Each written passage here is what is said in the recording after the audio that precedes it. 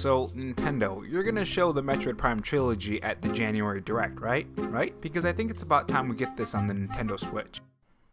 Hey guys, it's Rob here and welcome back to the first Robo-chan show in 2020, where we cover the latest video game news from Nintendo, Microsoft, Sony, and other gaming companies. If you want to be kept up on the latest gaming news, click that subscribe button down below to be kept up. In this video, we're going to go over some new evidence that could potentially point to a game that was announced back when the Nintendo Switch was launched, showing up in a January Nintendo Direct, and also go over some evidence I covered in a past video for those who haven't watched that points to a Nintendo Direct in January. So the game that I'm speaking of is Shin Tensei 5, a game that was announced during the Nintendo Switch launch, and a game as an RPG fan, like I always say in these videos, I'm excited for. And as a fan, it's kind of disappointing that we haven't got to play this game, but in the end, it's going to make for a great game if they take their time with it. Now, recently, the Atlus Twitter tweeted out this for New Year's Eve, saying this: "Happy New Year, we look forward to your Atlus in 2020. Now, by itself, it isn't really much, but Persona Central retweeted it with a comment saying this that could imply some big things for not only the January Direct, but how big these announcements will be at the January Direct. Please look forward to follow-up news on Shin Tensei 5. So where would they be announcing the follow-up news for Shin Tensei 5? Possibly, I don't know, a Nintendo Direct? Now, of course, that by itself doesn't mean that there's going to be a Nintendo Direct. It could just be an update in a tweet or a video, but when you factor in other evidence points that we'll be going over soon, it starts to point to a Nintendo Direct in January. Not only that, but literally as I was editing this video, Gamestop SKUs appeared on Twitter from a Twitter handle by the name of Yu Kami,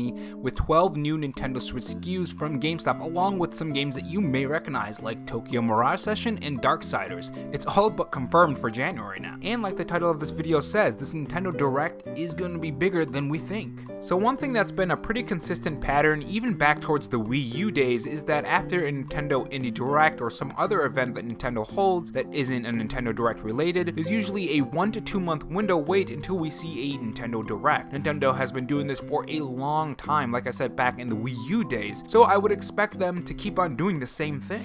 You also have to consider the year of 2020 is going to house the PS5 and Xbox Series X, so competition is going to be fierce. Even if they are not directly competing against Sony and Microsoft, the new consoles are going to be a huge draw for all gamers, so for a January Direct, they'll have to make a huge splash. This means the January Direct should be housing some huge announcements like Shin Tensei 5. We also have to remember that Animal Crossing is coming out incredibly soon, so there's that. There's no doubt in my mind that Nintendo wants to promote that game and hype all the Animal Crossing fans up, even more than we already are, which I don't know how that's even possible because I am incredibly excited for this game. Who else already has their Animal Crossing magic circles ready? And of course, Metroid Prime 4 is still up in the air. Recently, it was outsourced to a different company for part of the game, so it wouldn't be surprising if the Direct held some kind of update for Metroid Prime 4. Breath of the Wild 2 is also still in development and is a huge game for the Nintendo Switch considering the mass success of Legend of Zelda Breath of the Wild, and it's sure to turn heads, of course, because that was a very popular game. I still can't believe that there were more Breath of the Wild copies out there than Switches. That's insane. To get to the point, Nintendo has a lot of huge hitters that they need to stand up and say, hey, we have these huge games, look at us. And that's really exciting, honestly. But on a side note, I really can't wait for Animal Crossing. So what do you guys think? Do you think this adds to evidence for a January Direct or not? Do you think this is just all nonsense? Tell me your thoughts in the comment section below, and don't forget to subscribe, like, and of course share with your fellow Nintendo friends. Thanks for watching, and I'll see you guys in the next video. Have a good one.